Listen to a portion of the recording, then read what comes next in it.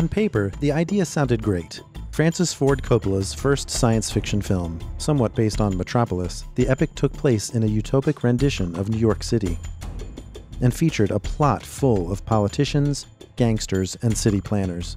Coppola was in the process of casting stars in what he imagined could be his magnum opus.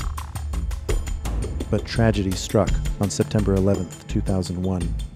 And suddenly the idea of making a movie about a revitalized New York took on a new meaning. The movie stalled in pre-production limbo, and despite efforts to re-script, never made it off the ground. Although Coppola has said that, given the right circumstances, he would like to revisit his lost film.